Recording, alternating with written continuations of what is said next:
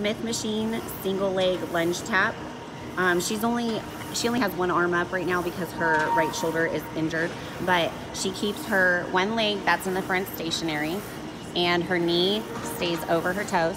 It's in line with her second and third toe. She lunges straight down, squeezes her core, keeps her back tight, and she's tapping. This is really good for glutes and hamstrings. We're using the assisted pull-up and dip machine, and we're using it for glute press down. So she has her foot in the center and it's straight. She's pressing down, actually using more force in her heel, and she's squeezing her glutes and her hamstrings. She's doing half range of motion, but usually you can come up a little bit higher. I just have her focusing more on her glutes and hamstrings today. Seated leg curl, this is for hamstrings. I actually modify this a little bit with Yolanda. I have her sit forward and keep her back straight.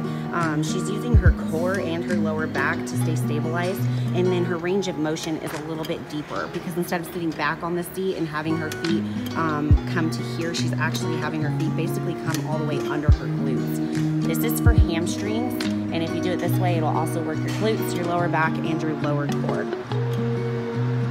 Seated leg press. I have Yolanda doing single leg stuff today because she has muscle atrophy, so I'm trying to even it out.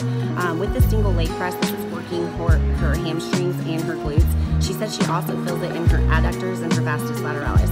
She is pushing through her heel and she's keeping her knee in line with her second and third toe, squeezing at the top. These are curtsy squats. She's squatting in the center, curtsy squat. I don't really know how to explain this to you guys on a video, but if you watch her form, you can figure it out. Just make sure that when you're doing your squat, your knees are out.